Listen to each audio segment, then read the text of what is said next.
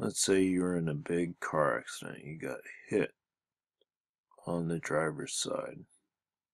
That would be the left side in the US. And if you got hit at 30 miles an hour, your seatbelt would hold you to the seat, and that would take you in this direction. But your upper body would still be stationary and be going in this direction. This is called shear force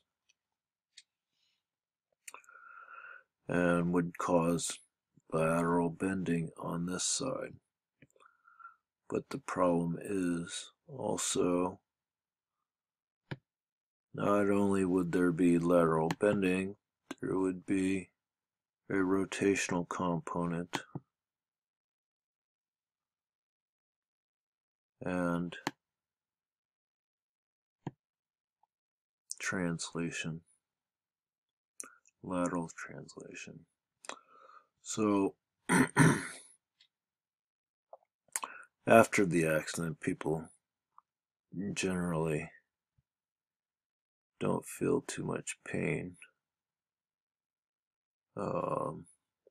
They're more in shock that day, but the next week the pain starts catching up with them, and this is what happens generally.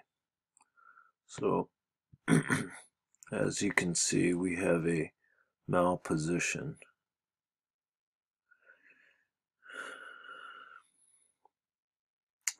We have a jamming of the facets on this side. We have a open wedge on this side. Also, there would be ligaments here that could have been torn. This is generally the main diagnosis: lumbar sprain strain. This is the sprain strain side. And on this side, the disc is compressed.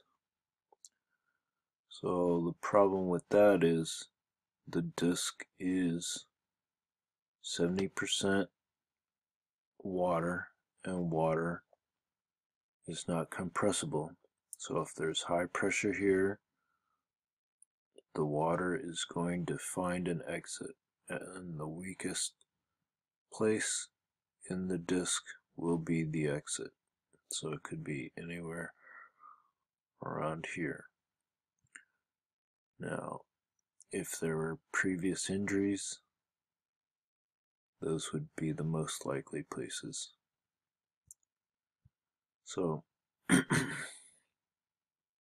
now, Dr. Gonstead was an engineer, and he called this a posterior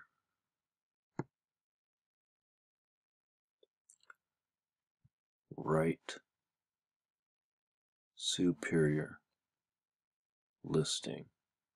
Now that is how we describe this spinous process and vertebra in relation to this one. So it's posterior, turn to the right, the spinous is on the right,